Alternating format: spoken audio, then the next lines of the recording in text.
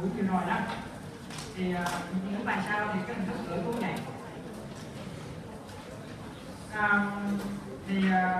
Hôm bữa chúng ta đã giới thiệu các cầu khuẩn găm dương gây bệnh rồi, và chúng ta đã đi qua hai cái họ là Staphylococcus và Streptococcus. Bữa nay đó thì các cầu khuẩn gam năm gây bệnh thì chúng ta sẽ trong chương trình của các anh chị thì sẽ đi vào khảo sát một cái họ cầu khuẩn gây bệnh gam năm là Neisseria.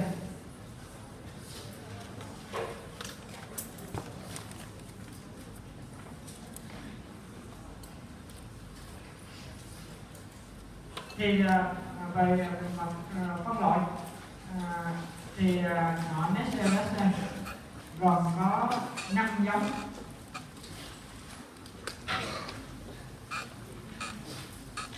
Thì một số tài liệu thì người ta xếp cái giống Granamella là một cái giống phụ của Moracilla.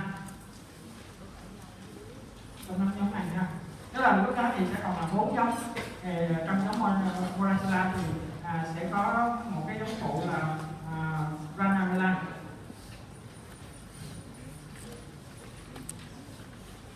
Thì chương trình của các anh chị thì chúng ta sẽ nói về giống Neisseria. Thì trong giống Neisseria thì nó gồm có 8 loài.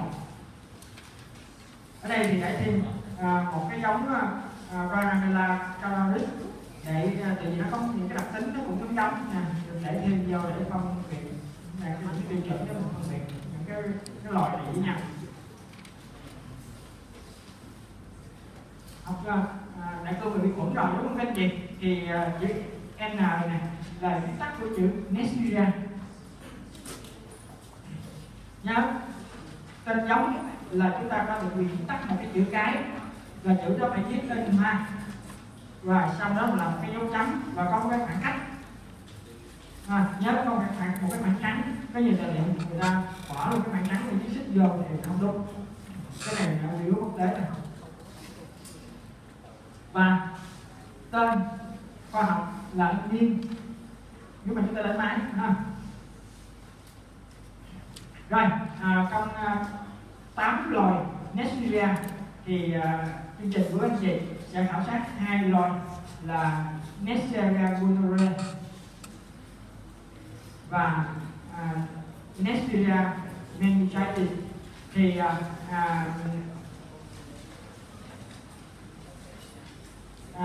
được 2 loài này thì được biết với tên ở Việt Nam chúng ta thường gọi tóm tắt đó là cầu khuẩn lậu, Gonococcus và cầu khuẩn con não mô cầu. Thì bây giờ mình sẽ nói khảo sát. Đầu tiên chúng ta sẽ khảo sát về cái con cầu khuẩn lậu. Thì nhìn chung đó thì hai cái loài này, hai loài vi khuẩn này, lậu cầu và não mô cầu đó, thì nó có những cái đặc điểm rất là giống nhau.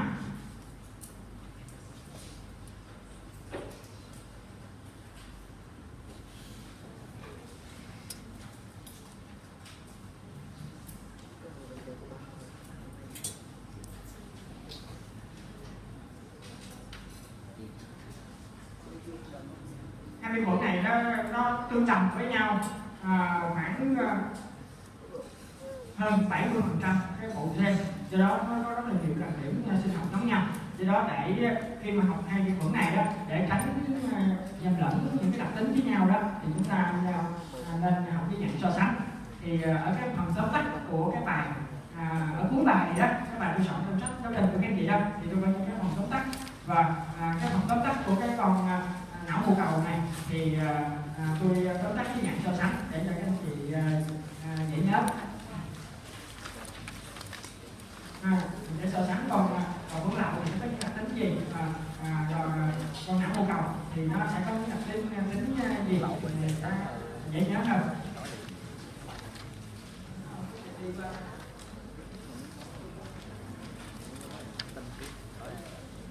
Thôi vì giờ cái đường link học kỳ qua thì giờ mình sẽ vô trực tiếp đó đi.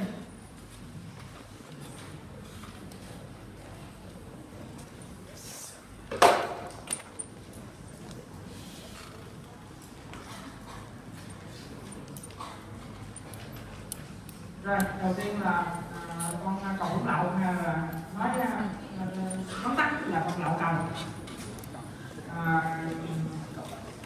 Như tài liệu các chị sẽ thấy người ta ghi là gonococcus. Rồi tên đầy đủ là Neisseria gonorrhoeae.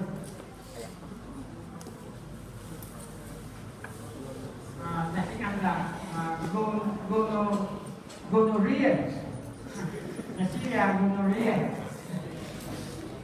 Rồi, về đặc điểm về hình thể thì đây là những vi khuẩn có dạng hình hạt hoặc là hình quả thận, kích thước khoảng chiều dài nó khoảng 1,25, trung bình nó khoảng 1,25 micromet, và chiều ngang này cái hình bề dài của cái hình hạt là khoảng 1,25 micromet, còn cái kích thước bề ngang nó khoảng 0,7 đến 0,8 micromet, và nó thường xếp thành từng đôi.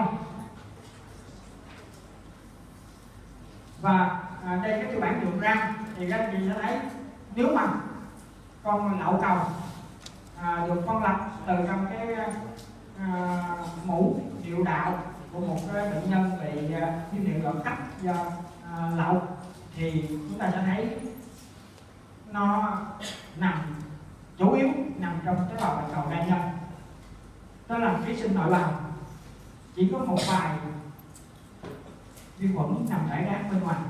Còn nếu mà trường hợp mà chúng ta lấy cái dịch tiết ở niệu đạo mà chúng ta làm cái tiêu bản niệm ra mà thấy không có cái tế bào nào nằm trong tế bào bạch cầu đa nhân hết, mà nó nằm ở bên ngoài hết, thì đây là những con vi khuẩn thuộc giống Neisseria thường trú ở cái đường tiết niệu thôi.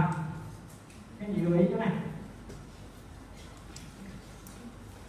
nó chỉ là con lậu cầu khi mà trên tiêu bản đường răng là những tế bào nó nằm trong tế bào bạch cầu đa nhân.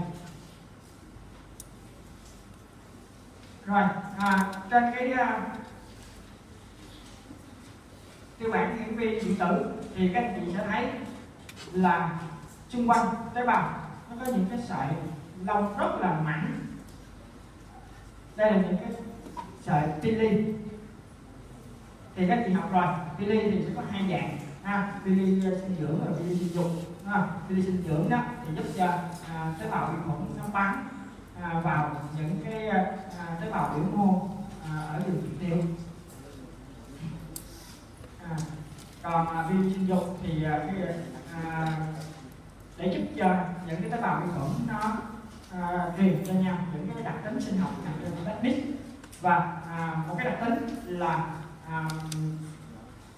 ở con cầu hỗn lậu là trong cái bào xương của nó, của tế bào, nó thường xuyên người ta thường xuyên tìm thấy sự hiện diện của các plasmid. Ngược lại ở con não mô cầu đó thì các plasmid rất là hiếm khi gặp. Còn ở cái con cầu hỗn lậu thì các anh chị sẽ thấy không có sự hiện diện của vỏ. Còn con não mô cầu trước đây thì sẽ thấy có hiện diện của cái lớp vỏ bên ngoài.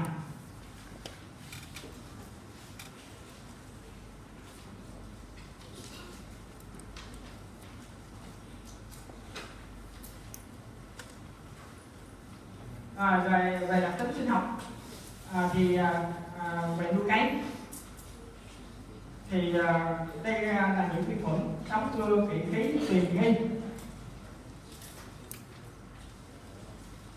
Rồi, nhiệt độ thích hợp cho sự phát triển của vi khuẩn là khoảng 35 tới 37 độ, tức là nó cũng cân cái khoảng thân nhiệt của cơ thể. Và pH thì nó cũng khoảng pH trung tính, khoảng 7,2 đến 7,6. Đa số những vi khuẩn gây bệnh ở người nó vậy. Và môi trường nuôi cấy thì đòi hỏi phải bổ sung thêm một số chất dinh dưỡng. Và thường thì người ta dùng cái môi trường có bổ sung thêm máu 5-10% máu cồn, máu thỏ, và bổ sung lúc cái nhiệt độ của môi trường còn nóng khoảng hơn 60 độ thì cái môi trường, cái hồng cầu nó sẽ bị biến tính, nó tái đi giống như cái màu huyết, màu sô cô la, vậy đó người ta gọi là môi trường sô cô la. Nhìn nó giống cái màu sô cô la thôi nhưng mà nó là cái màu hồng cầu biến tính.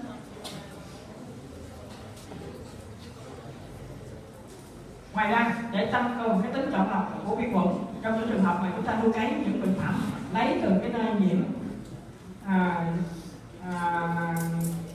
ví dụ như là trường hợp bệnh phẩm lấy vết mủ ở vùng trực tràng của bệnh nhân, khi mà nuôi cấy, nếu mà nuôi cấy trên môi trường sô cô la là môi trường giàu dinh dưỡng đó, thì rất là nhiều vi khuẩn thường trú ở cái vùng trong bệnh phẩm, nó sẽ mọc lên đầy hết trong cái môi trường và nó sẽ lấn át cái con vi khuẩn mình không tìm được, cái con lậu cầu.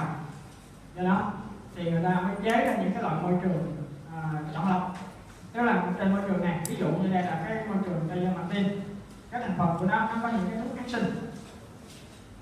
Những thuốc kháng sinh này, thuốc kháng sinh kháng nấm, cuối cùng là thuốc kháng nấm histatin, thì con lậu cầu nó đã kháng một cách tự nhiên với những cái thuốc kháng sinh kháng nấm này rồi, do đó nó vẫn phát triển được trên cái môi trường chọn lọc này. Còn những cái con vi khuẩn thường trú khác thì, trong bệnh phẩm thì nó sẽ bị ức chế, cho nên chúng ta dùng cái môi trường chọn lọc thì khả năng chúng ta tìm thấy được con vi khuẩn chúng ta quan tâm là con lậu cầu cao. Dĩ nhiên thì cái môi trường chọn lọc thì nó sẽ đắt tiền hơn cái môi trường thường quy là môi trường sô cô la.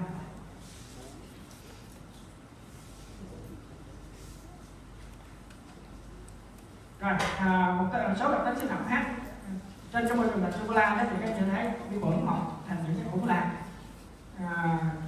tròn, lòi, và cái đỉnh của ủng lạc nó hơi dẹt, hơi thẳng, và kích thước của ủng lạc cũng khá to, có thể là đạt kích thước 1-3 mm,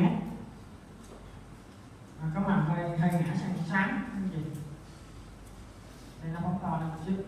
Rồi, khả năng phân giải các loại đường thì các chị thấy rất là nhiều loại đường dùng để khảo sát, thì cầu khuẩn lậu chỉ phân giải được một loại đường duy nhất là đường glucose.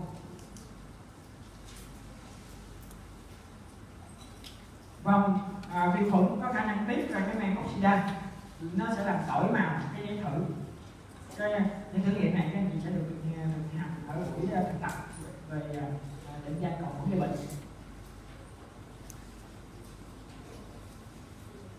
Đó là người ta sẽ dùng cái que cấy, người ta khều một miếng khuẩn lạc, người ta đặt lên cái tờ giấy thử oxida, tờ giấy từ màu trắng nó sẽ chuyển dần trong vòng khoảng 30 giây, sau đó 1 phút thì tờ giấy sẽ chuyển dần sang màu tím đen như thế này, là oxida tức là vi khuẩn con cầu khuẩn lậu có khả năng tiết cái men oxida.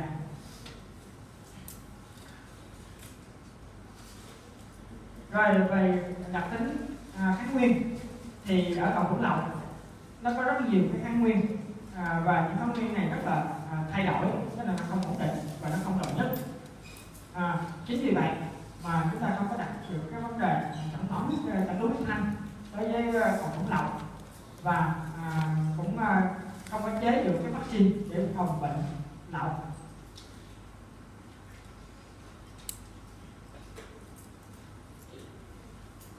Rồi, về độc tố, độc lực của vi khuẩn thì vi khuẩn gây bệnh chủ yếu là 7 loại độc tố, là thành phần chủ yếu là cái lipopolysaccharide. Rồi về khả năng thích nghi của vi khuẩn với điều kiện bất lợi của môi trường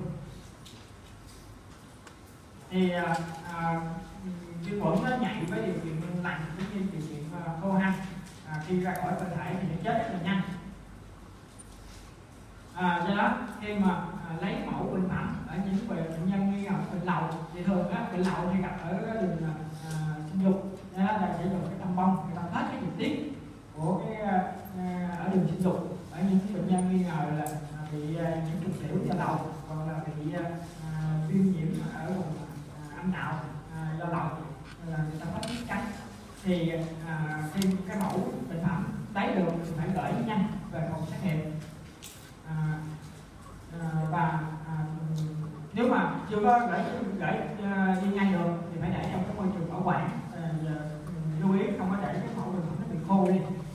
Nếu mà mẫu bệnh phẩm mà gửi chậm quá và mẫu bệnh phẩm bị khô quá thì về phòng xét nghiệm chúng ta lưu kháng không có học được.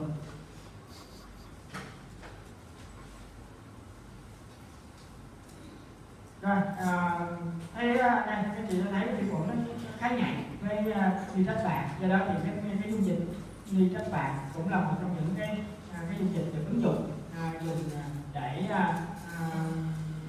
phòng những trường hợp viêm kết mạc mắt do lậu ở những cái đứa trẻ mới sanh qua ngã sinh thường. Cái này các chị đi bệnh viện Kỳ Chủ, cái chị tập cái chị mũ đỡ xanh sẽ thấy sau khi mà đỡ xanh đứa trẻ xong cái chúng ta vệ sinh đứa trẻ xong mình sẽ nhỏ mắt cho đứa trẻ, có cái chai nhỏ mắt có màu nâu mình thả vô mỗi mắt đứa bé mỗi bên một giọt, đó là cái nitrat bạc, dung dịch nitrat bạc.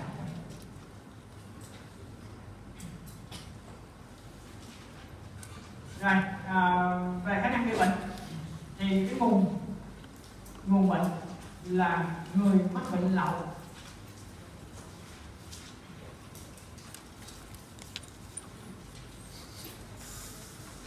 Đường lây truyền chủ yếu là qua đường quan hệ tình dục không an toàn. Một số trường hợp là lây từ mẹ sang con qua ngã sinh thường.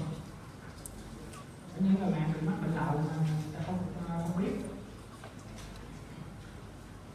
Rồi, ngoài ra có một số rất ít các trường hợp là bệnh lây gián tiếp qua những cái dụng cụ cá nhân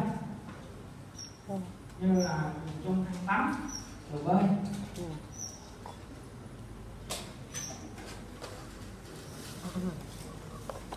Và thời gian ủ bệnh trong vòng một tuần.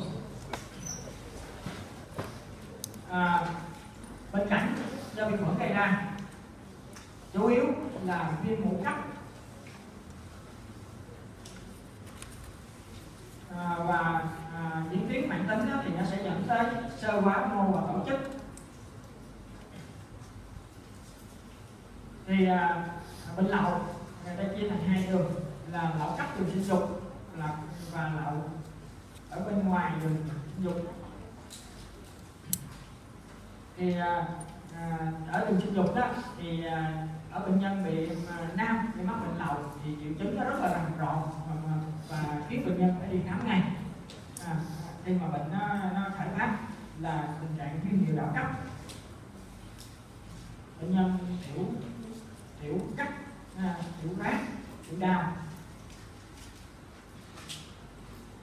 Và nếu mà không có điều trị kịp thời thì thường là bệnh nhân sẽ ngại sẽ đi tự thuốc uống, nên nếu hên hết và không may mắn thì nó sẽ tiến tới nặng hơn viêm tuyến, có thể áp xe thì tuyến, có thể dẫn tới viêm thủy tinh, vân.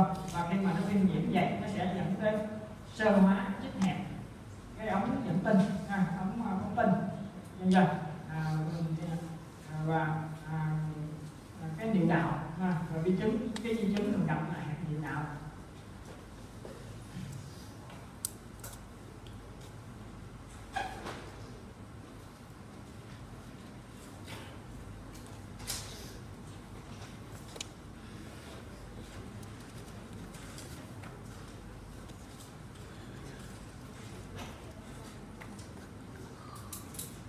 Còn ở nữ thì bệnh nó diễn tiến rất là kín đáo, thường triệu chứng thường hay gặp là huyết trắng,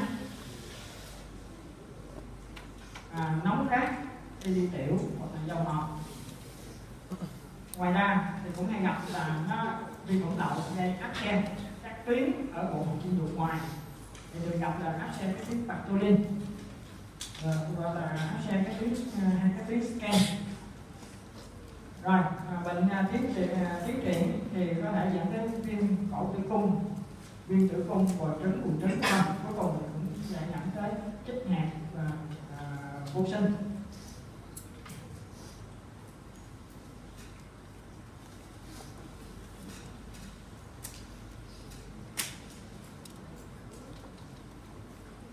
Rồi, ở ngoài cơ quan sinh dục thì có thể gây viêm họng, viêm khuẩn lậu có thể gây viêm họng cấp, viêm kết mạc. Ngoài ra thì vi khuẩn có thể đi theo đường máu đi đến khớp thì nó gây viêm khớp. Thì thường cũng hay gặp viêm khớp do lậu ở bệnh nhân trẻ. Không biết sao mà nó lại đi vô phát triển viêm khớp, viêm khớp. Ngoài ra thì có thể đến màng tim, gây viêm nội tâm màng, có thể lên màng não và có thể lan tràn trong hệ thống tuần hoàn gây tình trạng bung huyết.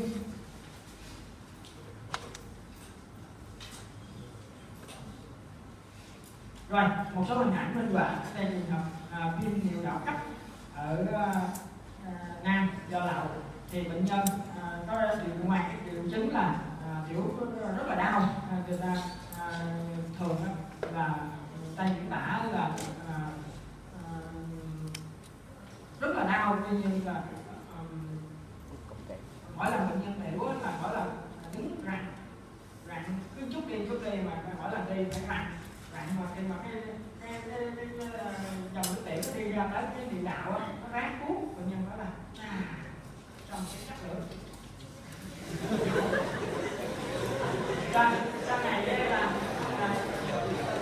ta hay nói những bệnh nhân này là mỗi lần đi tiểu là gọi cha 1 tiếng, xong gọi chó 3 tiếng. Rất là đau. Rồi, ngoài chứng đó ra thì mỗi buổi sáng thì bệnh nhân thức dậy thì sẽ thấy ở cái lỗ niệu đạo nó có cái giọt dịch tiết đục như thế này, mũ.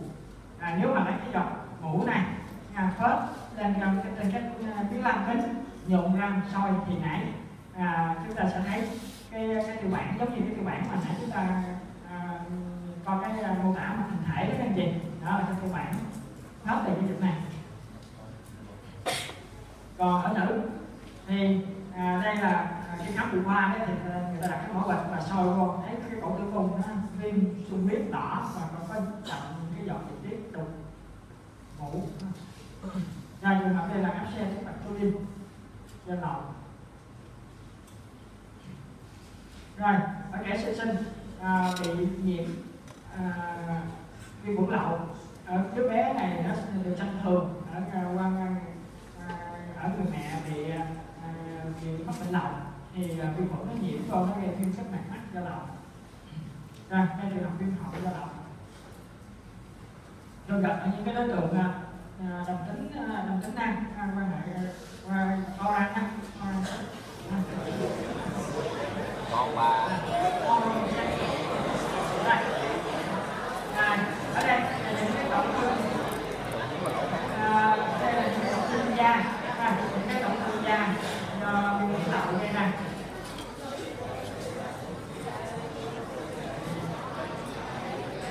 Sao? Thì thấy mày. Rồi, về miễn dịch là miễn dịch do vi khuẩn gây ra là miễn dịch yếu và không bền, và không có miễn dịch chéo giữa các tiếp vi khuẩn, do đó nó sẽ không bảo vệ được cơ thể và bệnh nhân rất là dễ bị tái nhiễm.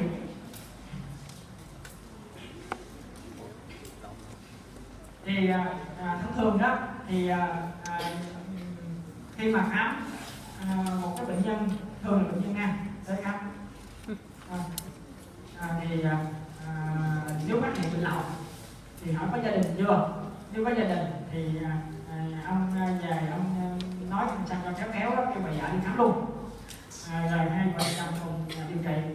Chứ nếu mà điều trị một người thì cũng sẽ bị tái nhiễm trở lại.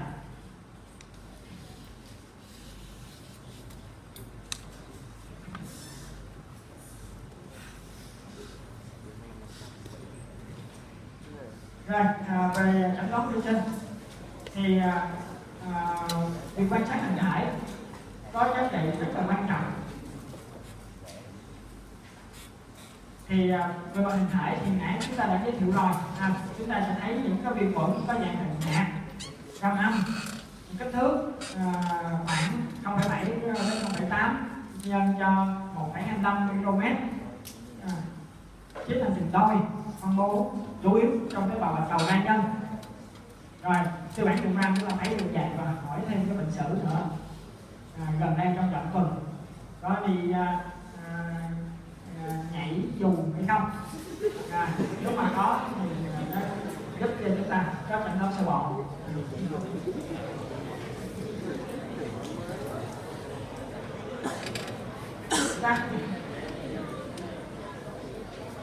Liên quan hệ tình dục bên ngoài đó, quan hệ cái mày dâm á.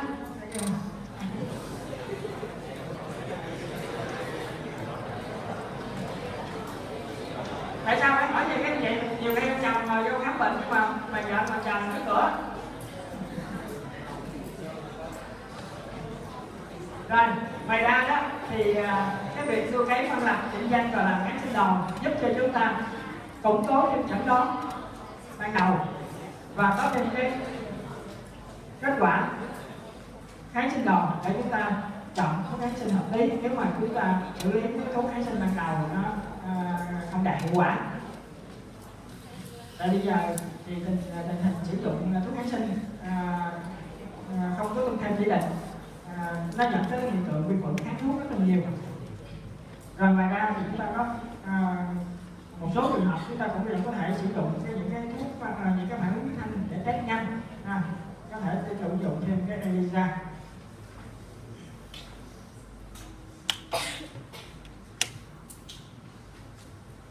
Rồi đây cái sơ đồ chẩn đoán thì để chẩn đoán bệnh lậu đó thì chúng ta có thể lấy bệnh phẩm ở hai cái nguồn khác nhau. Trong những trường hợp mà bệnh phẩm ở nơi không vô khuẩn, ví dụ như là đường sinh dục, đường trực tràng, đường hậu. Còn bệnh phẩm ở nơi vô khuẩn, ví dụ như là khớp, thịt khớp hoặc là máu, thì mỗi loại bệnh phẩm chúng ta sẽ có cái hướng xử trí nó hơi khác một xíu. Thì những bệnh phẩm mà lấy từ nơi không vô khuẩn thì chúng ta nên dùng những cái môi trường chọn lọc, thì trong đó nó nhiều vi khuẩn lắm, có vi khuẩn thường trú trong đó nữa, và những vi khuẩn tạp nhiễm trong quá trình chúng ta lấy. Do đó nếu mà chúng ta dùng cái môi trường không chọn lọc đó, thì nó mọc đầy lên hết, và những vi khuẩn thường trú thường mạnh lắm, nó ác vi khuẩn chúng ta không tìm.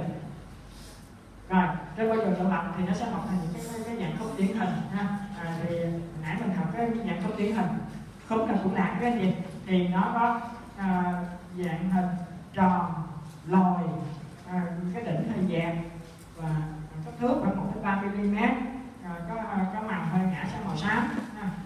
Rồi chúng ta sẽ chọn được cái khuẩn lạc điển hình.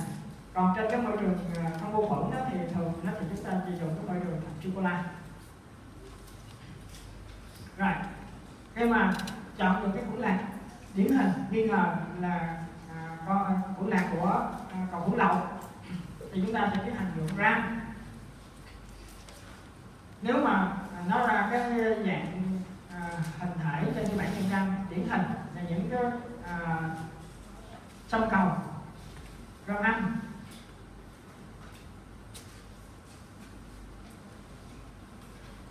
có nằm trong bạch cầu đa nhân gì nữa không?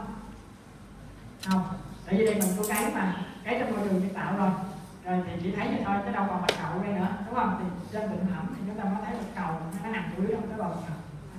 Rồi còn không có hình dạng điển hình thì cái tượng là âm tính, ra hình que, hình cong gì đó, cái lượng là âm tính. Rồi ở trường hợp sông cầu gram âm điển hình thì chúng ta sẽ thử cái thử nghiệm oxida. Nếu mà oxida âm tính thì cũng cái lượng là mẫu cái mẫu chúng ta tìm âm tính, tức là không có vi khuẩn lậu, không phải là vi khuẩn lậu. Rồi nếu oxida dương tính thì chúng ta sẽ kết luận định danh sơ bộ là còn khuẩn lậu. Sau đó chúng ta sẽ thử thêm một số đặc tính nữa để khẳng định thêm nó chắc chắn đó là con Neisseria pneumoniae.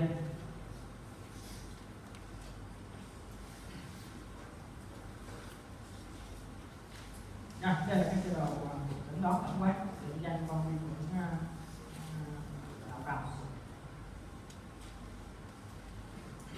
Rồi điều trị chủ yếu là điều trị kháng sinh. Thì trước đây thì những thuốc kháng sinh thông thường thôi, sau này đó thì những thuốc này được sử dụng rất là tràn lan, do đó vi khuẩn đậu nó đã kháng hầu như rất là nhiều, do đó thì sử dụng những thuốc kháng sinh nó hiệu quả hơn.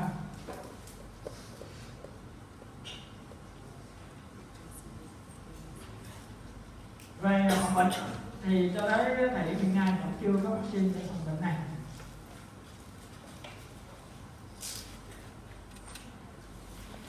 Rồi chủ yếu là phòng bệnh chung, phát hiện sớm điều trị triệt để người bệnh. Rồi ở đứa trẻ, những đứa trẻ sơ sinh qua ngã sanh thường thì có thể sử dụng một trong những cái dung dịch sau đây để ngừa viêm kết mạc mắt do lậu.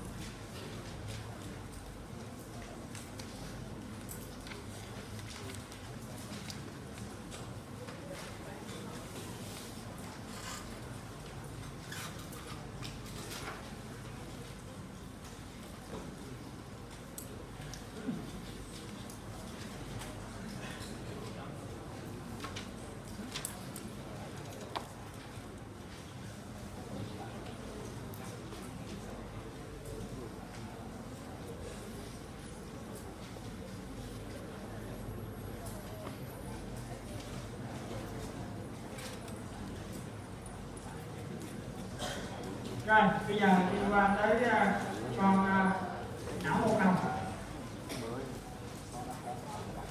Tên khoa học là Neisseria meningati. Rồi về mặt hình thể thì cũng giống với con lậu cầu, thì cũng là những vi khuẩn có dạng hình hạt,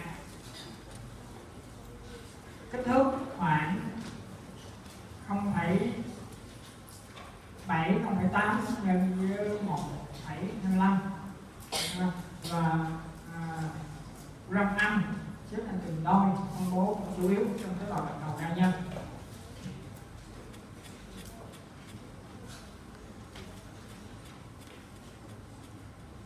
Rồi cái bán vi điện tử thì ta thấy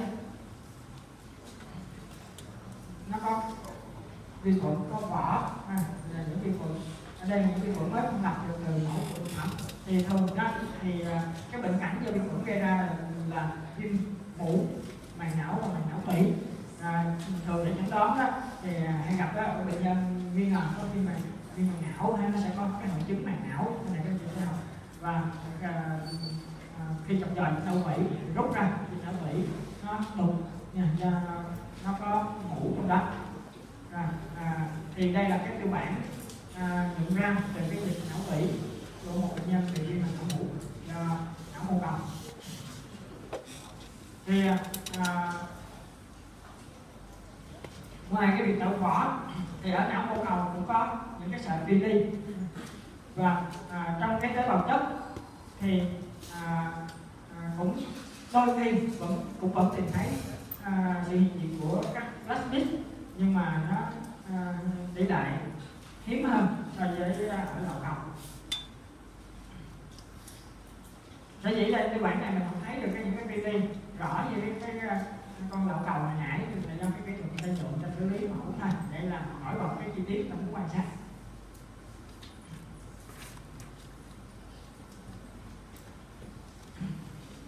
Rồi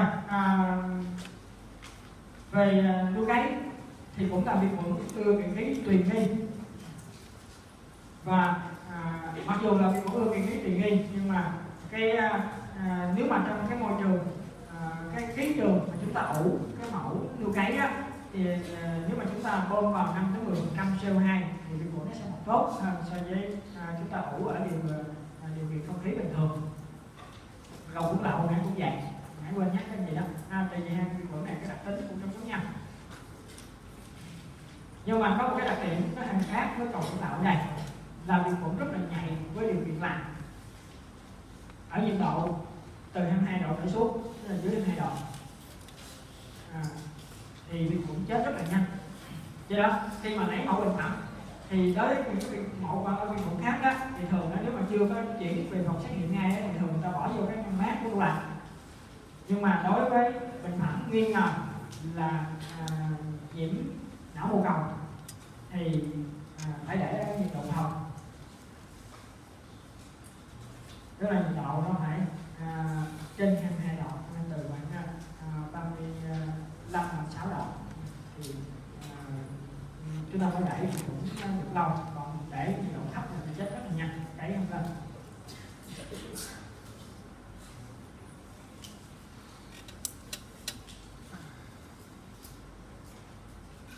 Rồi môi trường nuôi cấy thì chủ yếu cũng vẫn là Pseudomonas.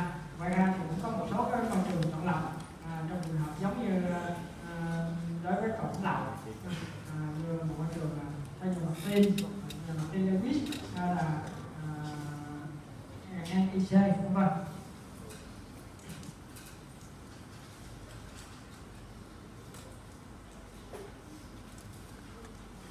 Rồi thử nghiệm oxida cũng dương tính.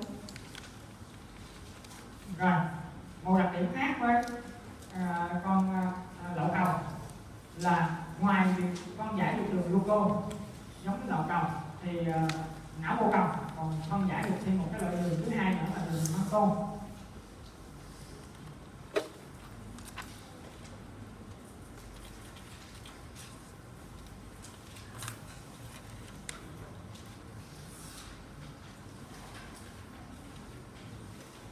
Rồi về kháng nguyên thì ở não mô cầu thì có một cái kháng nguyên ở vỏ có bản chất là polysaccharide. Đây là cái kháng nguyên tương đối ổn định và khá bền vững.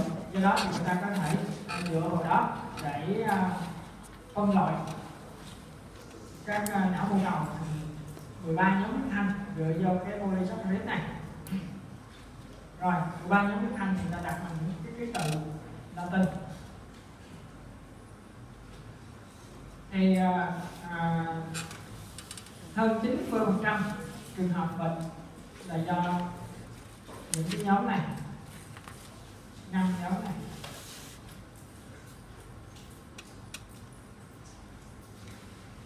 Còn ở Việt Nam thì chủ yếu là do 3 nhóm huyết thanh. Đầu tiên là A, B, C, ABC.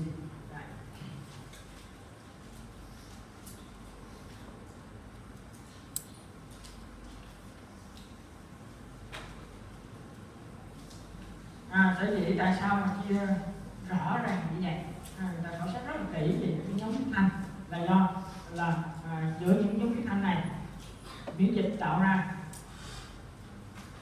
vì là miễn dịch khá bền và không có thể chéo với nhau. Do đó chúng ta phải nắm được cái đặc điểm lưu hành của những nhóm huyết thanh ở cái vùng dịch tễ để chúng ta chọn cái vaccine phù hợp. Rồi về khả năng gây bệnh, nguồn bệnh cũng vẫn là những bệnh nhân bị bệnh viêm màng não tủy do não mô cầu hoặc là những cái người lành mang vi khuẩn này. Thì người ta thấy trung bình thường ở điều kiện bình thường thì có khoảng 30% dân số có mang cái con vi khuẩn này ở vùng hốc mũi, thường nằm ở vùng tỵ hầu. Rồi cá biệt trong những cái vùng dịch tễ bệnh đang lưu hành tạo thành dịch thì có khoảng gần 80% người bình thường có mang vi khuẩn này ở vùng tỵ hầu. Như vậy không phải ai nhiễm vi khuẩn này cũng bị viêm não mũ hết, không như vậy. Rồi đường lây truyền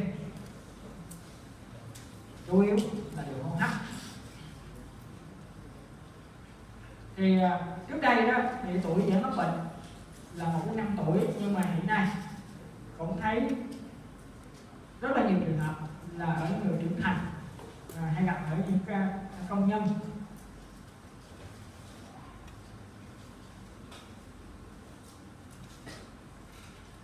Do là những công nhân thì sống tập trung ở những khu ở trọ và sống tập thể, dễ và cái điều kiện sống thì nó cũng không được tốt lắm, chật chội ẩm thấp,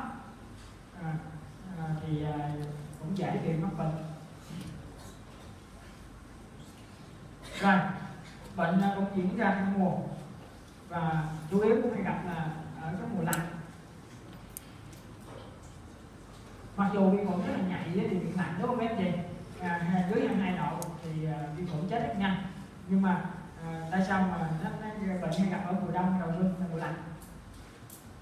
Tại vì mùa này đó thì thường đó thì nó ít ra ngoài, ở trong phòng đóng kín cửa lại để bớt lạnh, và trong phòng đó thì người ta cũng phải sưởi ấm hay là người ta làm gì đó để duy trì nhiệt độ, đúng không? Và khi chống chật chội, kém không khí, đóng cửa kính rồi, thì vào mùa lạnh nữa thì cái sức đề kháng của bệnh nhân cũng bị suy giảm nữa, rồi bệnh cũng sẽ dễ bị bộc phát. Rồi đây là cái sơ đồ tóm tắt số cái đường lây truyền. Rồi ví dụ cái người này đang bị viêm màng não tủy, não mô cầu, thì bệnh nhân có thể ho hắt hơi, rồi bắn ra những cái dọc bắn, rồi những cái người khác, và nhất là những nhân viên y tế chúng ta thăm khám không có bảo vệ thì cũng thể bị hít những giọt này vào vi khuẩn nó vô ở nằm vùng tủy hầu. Nếu mà chúng ta đề kháng không tốt, không có tiêm phòng thì vi khuẩn nó sẽ phát triển vùng tủy hầu, nó đi vào trong trường màng, đi tới màng não tủy, viêm não tủy, và có thể viêm những đường huyết này kia, rồi có thể lên tiếp ở mặt sau, rồi có thể tiếp xúc trực tiếp. Rồi và cũng hay gặp ở những trường hợp hồi sức cấp cứu. Rồi như vậy thấy là nhân viên y tế của mình khả năng bị lây nhiễm cao hơn cái gì.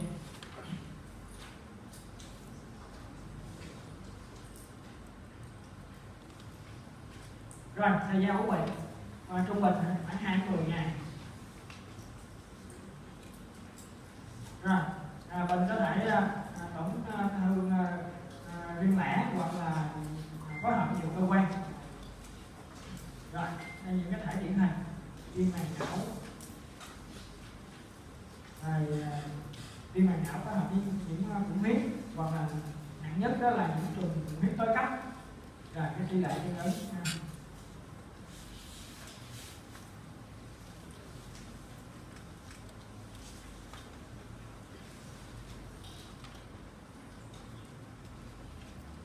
Rồi, ở đây là một số hình ảnh minh họa. Đây là những cái cánh huyết, và đây là những cái ban xuất huyết, những mảng xuất huyết, là tổn thương da. Và những trường hợp mà nó đã xuất hiện những cái mảng này rồi đó là đây là trường hợp rất là nặng rồi, người ta gọi đây là những cái tử ban, sắp sửa đi rồi đó.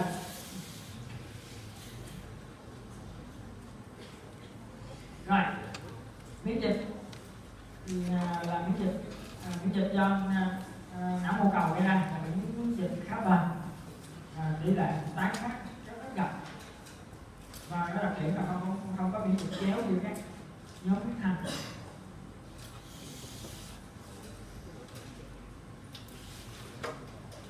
Rồi chẩn đoán vi sinh thì bệnh thận chủ yếu trong chẩn đoán bệnh là dịch não tủy.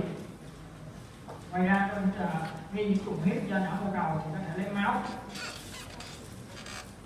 Còn những cái mẫu bệnh phẩm khác như là những cái tổn thương da, những cái nhầy mũi họng thì thường dùng trong điều tra nghiên cứu dịch tải.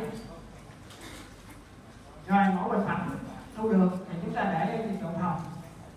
Nhớ cái đơn vị này quan trọng.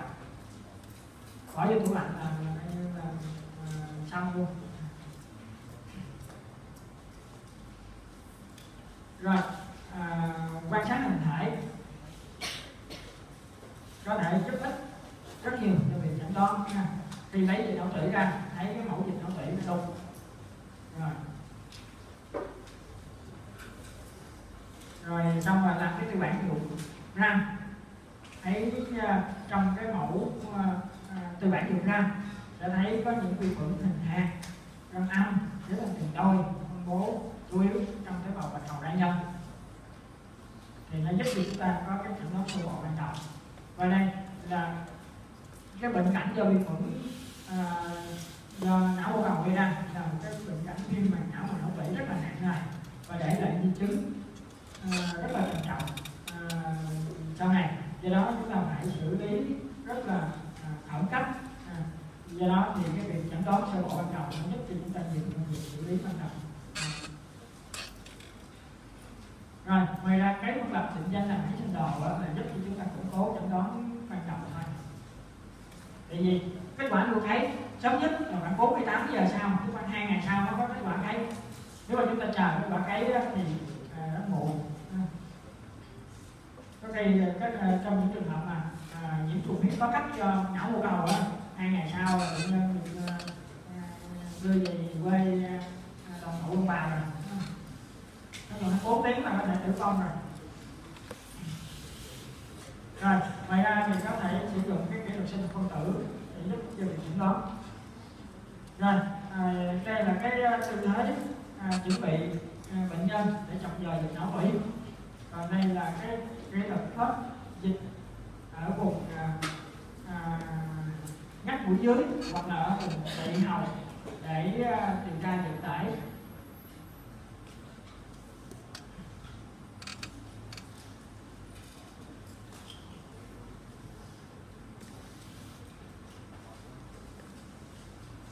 Rồi điều trị thì đối với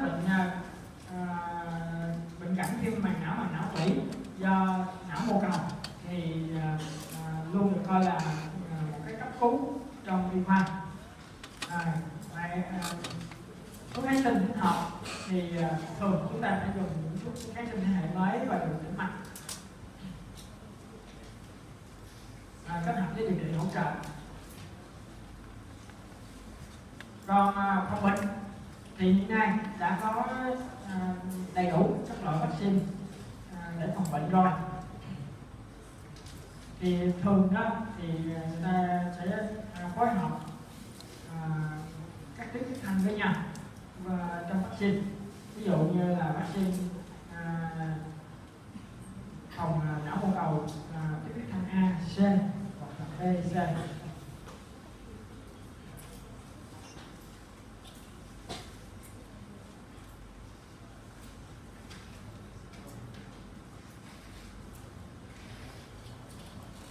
Trước đây đó thì cái tuyến tiết thanh B không có vaccine để phòng, nhưng mà từ năm 2011 thì người ta đã sản xuất ra đã đưa vào lưu hành rồi. Thì lý do là cái polysaccharide ở cái tuyến tiết thanh B nó giống như cái kháng nguyên ở mô thần kinh, nên nó không sử dụng cái polysaccharide này để làm cái vaccine được. Do đó thì người ta phải sử dụng cái protein ở bên ngoài để điều chế vaccine. Rồi đó là một số cái cầu khuẩn gan ăn gây bệnh ở người. Giới thiệu các anh chị.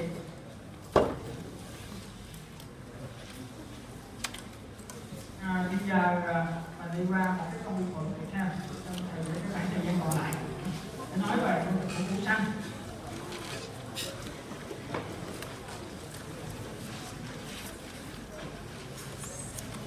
Không nhanh thôi, chưa có đâu nè. Chưa cái gì bằng nhanh không? Chưa nghĩ không?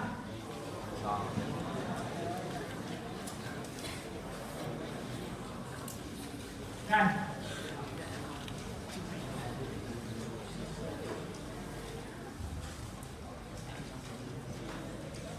Tên khoa học là Pseudomonas.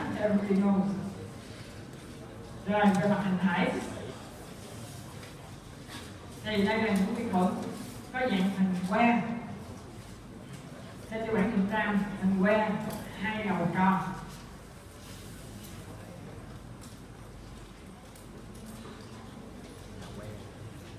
Kích thước khoảng bề dài nó khoảng 2 micromet, bề ngang nó khoảng 0,6 micromet.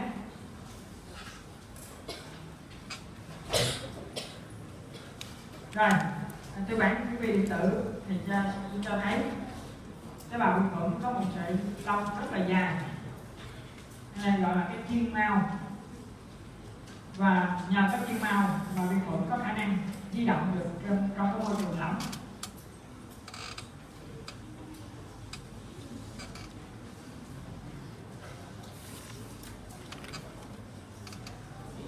Chiên mao hay là tiên mao cũng được. Tiên mao. Các chị học là trẻ con được vi khuẩn rồi. Loay dịch ra là tiên mao, một số tài liệu là dịch là chiên mao. Phân biệt cái tiên mao là cái sợi lông rất là mảnh, cái pili đó các anh chị.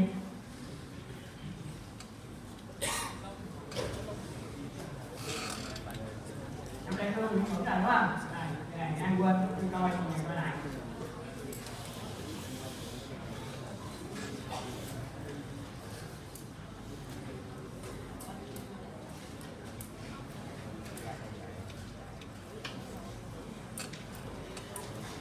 Rồi, về đặc tính sinh học thì đây là những vi khuẩn sống cơ khí tuyệt đối, tức là môi trường nuôi cấy phải có sự hiện diện của oxy thì vi khuẩn mới sống được, nó mọc được.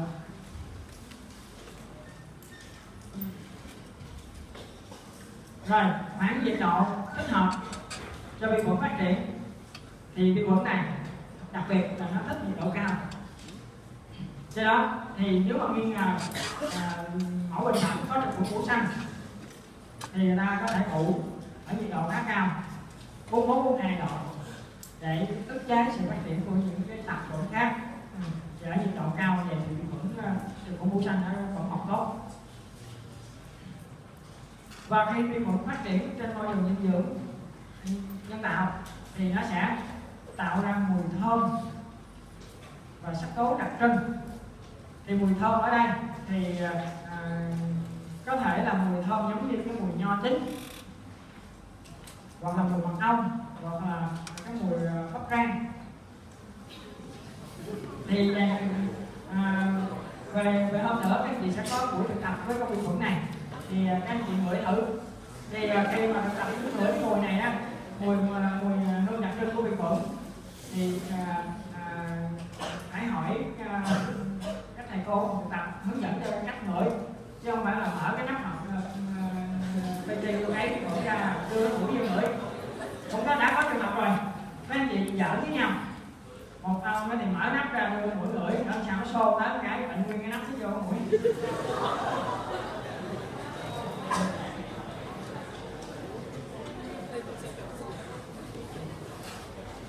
Rồi ngoài cái việc tạo mùi thơm đặc trưng thì đa số vi khuẩn cũng sẽ tạo ra cái sắc tố đặc trưng. Thì khoảng hơn 90% các chủng vi khuẩn mũ xanh sẽ tạo ra sắc tố đặc trưng. Thì có 4 loại sắc tố đặc trưng. Thì thường là sắc tố màu xanh da trời này hay gặp nhất. Ngoài ra thì có thể gặp một số cái màu khác.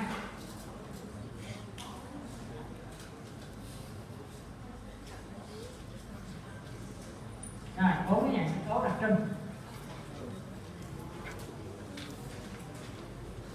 Tuy nhiên có khoảng gần 8% các chủng trực khuẩn mũ xanh không có tạo sắc tố. Khi mà định danh vi khuẩn này cái mẫu bệnh phẩm nuôi cấy lên trường hợp tạo sắc tố rất là dễ dàng phát hiện được, còn những cái trường hợp mà không tạo sắc tố ở cái nhóm mà 8% đó thì chúng ta sẽ rất là khó khăn.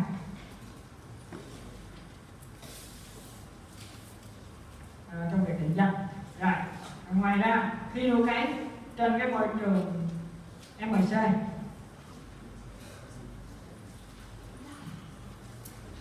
và môi trường KA thì chúng ta sẽ thấy vi khuẩn nó mọc hình được mô tả giống như cái hình nhãn cầu, hình con mắt á, là do vi khuẩn nó di động, nó di động rất là mạnh, do đó nó sẽ cái khuẩn lạc từ cái điểm xuất phát ban đầu là một tế bào, cái đầu vi khuẩn nó sinh sôi nảy nở và nó di động, nó loan, là cái khuẩn lạc loan ra, và ở trung tâm là cái chỗ mà vi khuẩn nhiều nhất, hoặc dày nhất, thì đó sẽ tạo sắc tố, mình sẽ thấy rõ nhất, nó sẵn màu. Rồi sau đó càng ngày càng ra là bây giờ cuối cùng chúng ta thấy cái lìa nó hơi trắng trắng vậy, nhìn giống như cái nhãn cầu. Rồi thử nghiệm Catalan dương tính. Rồi thử nghiệm oxida cũng dương tính.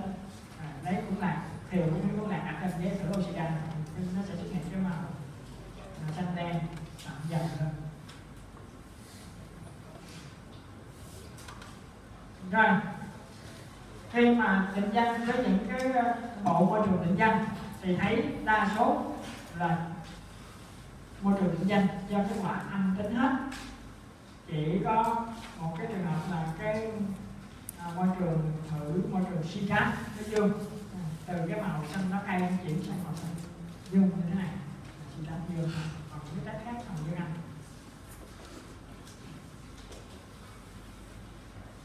Và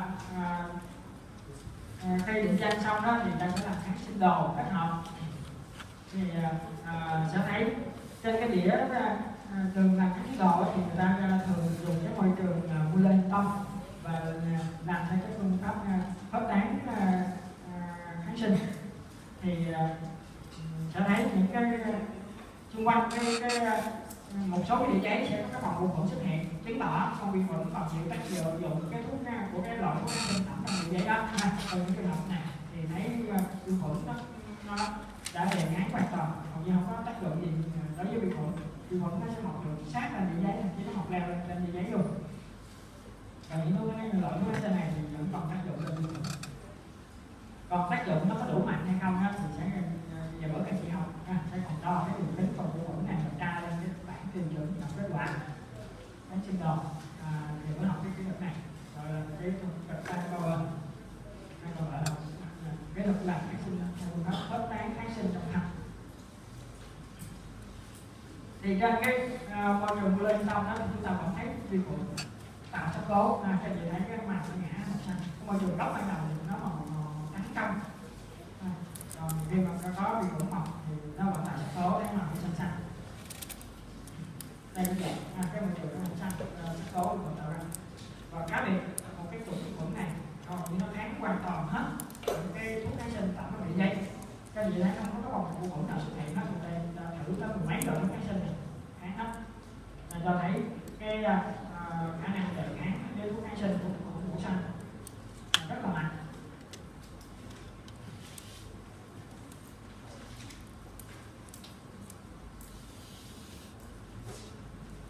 Rồi về kháng nguyên thì có kháng nguyên thân có bản chất là cái lipopolysaccharide. Cái kháng nguyên này chịu nhiệt và có tính đặc hiệu, do đó người ta chia dựa vào nó, người ta chia 16 cái tuyến thành đánh ra số ký hiệu từ O1 đến O16. Ngoài ra có một cái chất do vi khuẩn màu xanh tiết ra trong quá trình sống, và cái chất này gọi là dioxin. Và dioxin thì nó có đặc tính nó chỉ cho cái tiết vi khuẩn tiết ra nó mọc được trên cái môi trường đó thôi, còn nó sẽ ức chế sự phát triển của những cái tiết còn lại. Do đó người ta dựa vào cái dioxin đặc hiệu này để chia vi khuẩn màu xanh 37 cái dioxin khác nhau theo cái hệ thống Gini. Tiếp dioxin hoặc là piosinotip